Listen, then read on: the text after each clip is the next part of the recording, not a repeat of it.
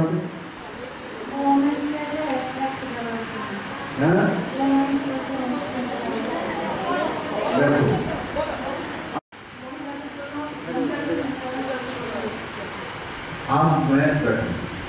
এখন আমি বলবো সব প্রফেসর মহিলা মহিলা কলেজ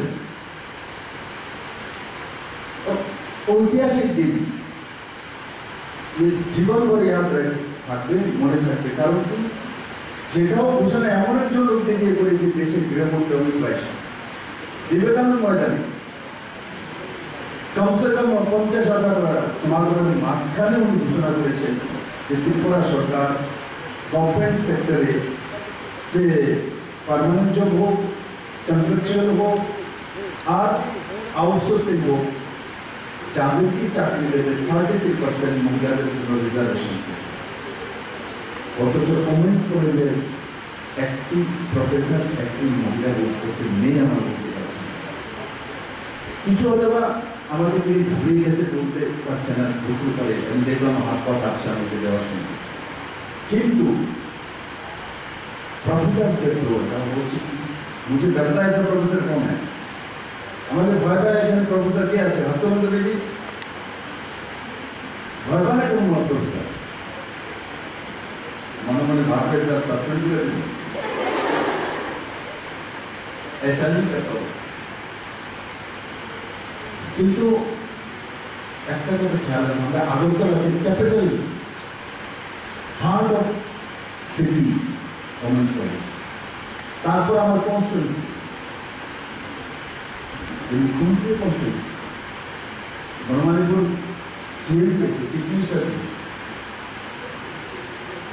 আর সেখানে সারা ত্রিপুরা রাজ্য থেকে এখানে স্টুডেন্ট আছে, মিনি ত্রিপুরা একটাই তো ওমেন্স কলেজ আমার কাছে, আর একটা পলিটেকনিক্যাল আছে,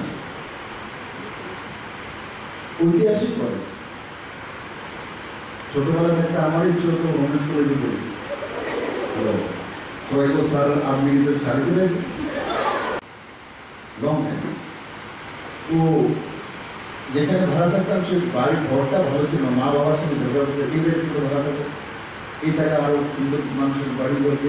বাবা ছোটবেলা থেকে আমি শুনেছি, বাবা বারবার বলতেন মাকে, তুমি বোঝো না, মা বেশি পড়াশোনা করেনি, 4-5 পর্যন্ত করেছে। মাকে বলতেন, আরে তুমি যদি পড়াশোনা করতে বোঝো না, মা কাহাকে মানতে কেন? মা বলে ঘরটা ভালো না, আমরা তো অন্য করে যেতে পারি, সুন্দর করে 1 টাকাতে পাওয়া যায়। ছোটবেলা থেকে বাবার কাছ থেকে আমি শুনতাম, বাবা হতো পাওয়া তো যাবে, কিন্তু যেই বাড়িতে ভাড়া আছি এই বাড়ির 4টা মেয়ে আছে, 4টা গ্রাজুয়েট, বিএড করা, ছেলে একটা আছে লোকালিটি পড়ে।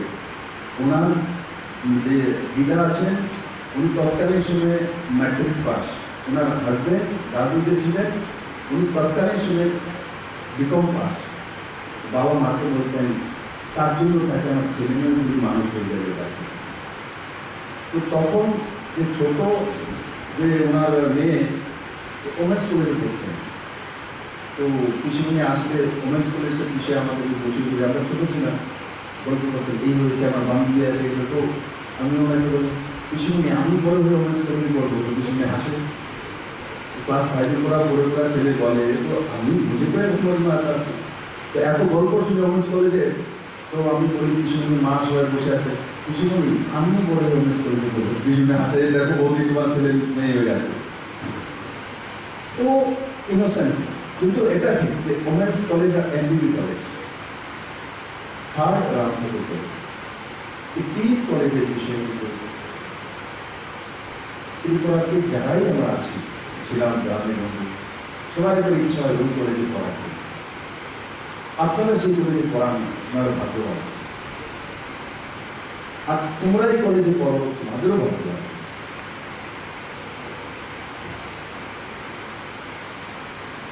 আর আমার বাবা একটা কথা সবসময় বলতেন যে আমি যখন বিপ্লব চিন্তা আছে যে ত্রিপুরাকে ডেভেলপমেন্ট করবো, আগিয়ে নিয়ে যাবো, মহিলাদের সমান অধিকার দেবো, তখন ওমেন্স কলেজে আমার মেয়েরাই জানে যে এটা তো মনে রাখা উচিত ডিবেট হওয়া উচিত তার মধ্যে যে ইন্টারন্যাশনাল ওমেন্স ডেতে ভুলা নয়, এগুলো তো বুঝে বের করা উচিত। এগুলো প্রাণী, আমি দিল্লিতে গেছি, ইন্ডিয়ান এক্সপ্রেসে, টাইমস অফ ইন্ডিয়া, ইকোনমিক টাইমসে এত বড় বড় করে লিখেছে। আমরা সোশ্যাল মিডিয়াতে অ্যাক্টিভ থাকি, আমাদের মুখ্যমন্ত্রী দিল্লি গিয়েছে আর তার ইন্টারভিউ টাইমস অফ ইন্ডিয়াতে উঠেছে, হিন্দুস্তান টাইমসে উঠেছে, তার হিন্দুতে উঠেছে, ইন্ডিয়ান এক্সপ্রেসে লিখেছে, এবং যারা যারা লিখেছে সমস্তগুলি মহিলা সাংবাদিক। আমার সঙ্গে ত্রিপুরা ভবনে এসে, দাদা আপনার বহুত আচ্ছা বিউটিফুল স্টেট, তেমন তেরা মহিলা বেশি খুশি হওয়া। তারপর আমাকে কালকেও ফোন করেছে, दादा मैंने आपको पेपर भेजा, लास्ट पेज में मैंने लिखा, प्लीज देखिए। तब देखो फोन करेছি ন্যাশনাল মাপের যে মহিলা পত্রকার আছেন, এরা চিফ स्मिता जी, उनका बहुत अच्छा काम किया, वैसे बिल्कुल से অথচ আমার রাজ্যের মধ্যে কমার্স কলেজে মেয়েরা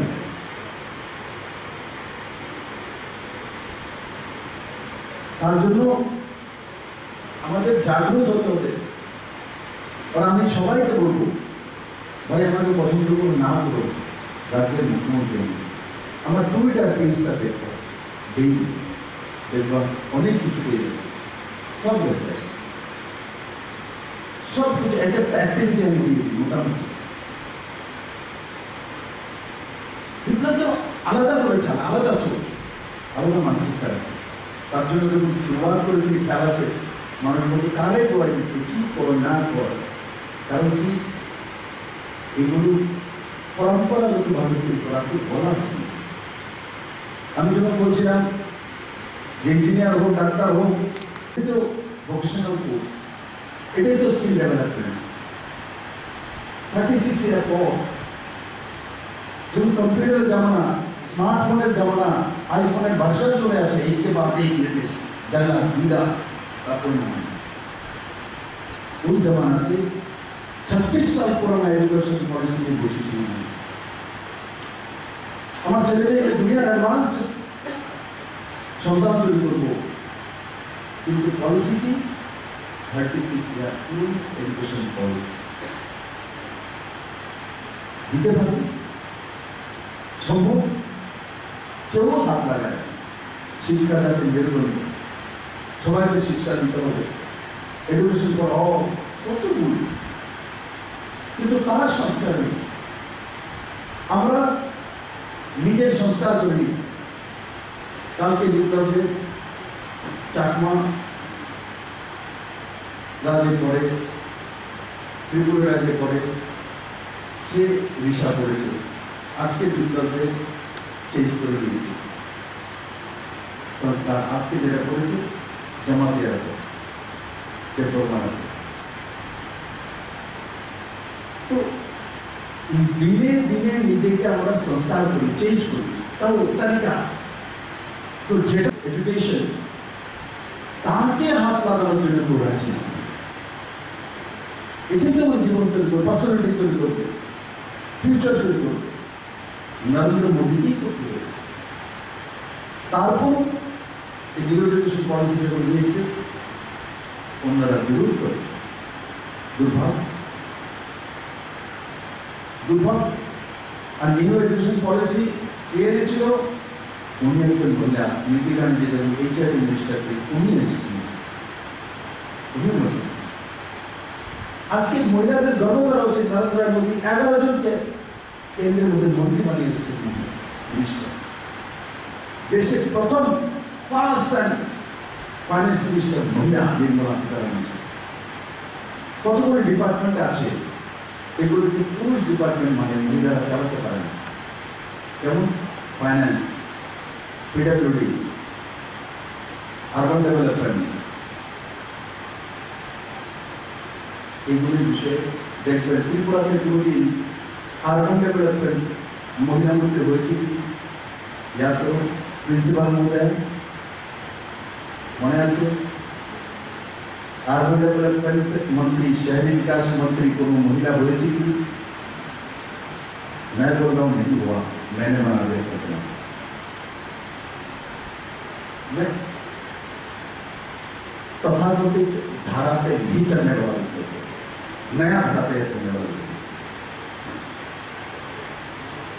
নতুন তৈরি করবো রাস্তা, নতুন তৈরি করবো তো তার মধ্যে পরিশ্রম করতে হবে, মেহনত করতে হবে। আর সেই রাস্তা সম্বন্ধে বাকি বলতে গেলে এটার মধ্যে কত টাইম দিয়েছি, কত যাই তো ফট করে সুবিধাশন বলেছি, ইয়ে হয়েছে, ইয়ে নিয়েছি, ইয়ে মানে অন্যের রাস্তার করে চলবো তো পুরনো মুখ্যমন্ত্রী কি দিয়ে গেছে বুঝে যাবো, যা করবো তার পুরো জানকারি রাখতে। তো আজকে ত্রিপুরাতে আরবান ডেভেলপমেন্ট মন্ত্রী একজন মহিলা। ত্রিপুরাতে পীড়ার মধ্যে মহিলা শুনেছেন? এইগুলো তো মহিলারা তো কমজোর, এটা তো একটু ইমোশনাল, এগুলো চালাতে পারে না। ইমোশনাল হয়ে গেলে কেউ এসে ফাইন্যান্সের মনে করেন যে সে মন্ত্রী এসে বলেন স্যার আমাকে 100 কোটি টাকা দিয়ে দিন, কেটে দিল সামনে, হবে তাকে কেউ পছন্দ করবে। চরমন্ত্রী বাড়ি পাঠাবে তো এটা বাইরে করে পাঠিয়ে দিবে, কারণ মুখ্যমন্ত্রী যে স্যার এটা দিন আমি কি বলি না কি मैं तो अच्छा रहता हूँ, चुपचाप बैठा हूँ, तो फाइनेंस मिनिस्टर कहा लेकिन मैंने আমার কাছে বলবো দাদা গেছিলাম তো ওনার কাছে বিষ্ণুদার কাছে দিনরা তো তিনি কথা বলে দিল, ওনার বললাম যে এই 50 কোটি টাকা দিলেই কিন্তু আমার এই কাজগুলি হয়ে যায়। দেখেন নি কেন দিচ্ছেন হবে, ইনফ্রাস্ট্রাকচার ডেভেলপমেন্ট করতে হবে, তো সেগুলো ব্যালেন্সই করতে হবে। তার জন্য ফাইন্যান্সের মহিলা মন্ত্রী দেয় না, কারণ ইমোশনাল হয়ে দিয়ে দেবে, এগুলো ম্যাডাম দেখেন না সকাল দিয়ে ভাত খেতে না বলে দিচ্ছে আপনাদের ফাইলারে, ও হো চলো देखिए कोई 100% দিতে হবে। কিন্তু নরেন্দ্র ভাই মোদীকে মানো এই সব কিছু হয়ে জানেন, এই প্রথা পরম্পরা যে মহিলাদের বিষয়ে এসব ধারণা করা হয়, কিন্তু মোদী ধারণা চেঞ্জ করে Nirmala Sitharaman GK finance minister বানিয়ে আমাকে দিন পাঠায়, এখানে আমরা তো স্যার আমাকে দিন পাঠান, दिन चाहिए किसको, ऑमलेट खाना है नहीं खाना, आज के पूरे दिन बंद करें बाहर के खबर में दिन भेजना होता। तो ताजुब दुनिया में आप जब अलग कुछ कर रहे हैं, हटके कुछ कर रहे हैं, दुनिया को भूल तो अपने आप उसका लाइन आना पड़ा। तो भाई मुझे वो चेंज करके बैठा, क्या ना चेंज कर दो 25 টানা করে সরকার ছিল, 20 টানা মুখ্যমন্ত্রী, কেন একটা ছেলেকে ফার্স্টের মুখ্যমন্ত্রী ত্রিপুরা মানুষ মেনে নেয়? ব্যতিক্রম চাইছে, অন্য কিছু চাইছে, ডিফারেন্সেস চাইছে। আজ ত্রিপুরা ডিফারেন্সেস পেয়েছে। আজ যেটা আমি বলেছি সেখানে হাসপাতালে তো 7 কোটি টাকা বছরে রোজগার করে আমার বন্ধুরা সকালবেলা হাঁস ছেড়ে যায়, বিকালবেলা চলে আসে, ফ্রি ফান্ডে 7 কোটি টাকা, আর অন্য কাজ তো করি। আজ এনআইটিতে যখন 2018-তে আমি ভাষণ দিয়েছিলাম যে কোনো ইঞ্জিনিয়ার পাস করার পর যাতে বাড়িতে না বসে থাকে, সে যখন সক্ষম থাকে তখন তার ছেলে মেয়ে তার সঙ্গে সক্ষম হয়ে দাঁড়িয়ে যায়। আমাদের এই প্রথার কারণে বাবার যখন 80 বছর হয় তখন ছেলে বিয়ে পাস করে, আর কোনো কারণে বার্ধক্যের কারণে বাবার যখন মৃত্যু হয়ে যায় তখন ছেলে বা মেয়ের উপরে বোঝ পড়ে পুরো পরিবারে, সে কি করবে, পরিবার কিভাবে চালাবে। ফার্স্ট্রেশন এসে যায়, ফার্স্ট্রেশন এসে গেলে যদি রোজগার করতে না পারে ড্রাগসের শিকার হয়ে যায়, ড্রাগসের শিকার হয়ে গেলে ডোমেস্টিক ভায়োলেন্সের মধ্যে চলে যায়, একটা সঙ্গে একটা কানেকশন। তার জন্য শুরুয়াত কোথা থেকে করেছিলাম, কি বলেছি আমি প্রথম বলি না, কেউ বলো প্রথম কোথা থেকে শুরু করেছি? 8 মার্চ। জোর সে বলো না, 8 মার্চ মহিলাদের জন্য তো স্বাভিমানীতে 8 মার্চ বলতে কষ্ট হয়। कौन बोलेगा? बोलिए सब एक साथ, 8 मार्च अंतर्जातिक महिला दिवस। আপনি মহিলাদের স্বামী মানে কি বসে আজকে 33% রিজার্ভেশন, আগে 10% রিজার্ভেশন দিয়েছিলাম হোমের মধ্যে, কারণ আমার ইচ্ছে ছিল মহিলারা চাকরি পেলে হবে না, অ্যাডমিনিস্ট্রেটিভ সিস্টেমে মহিলাদেরকে যেতে হবে। কোথায়?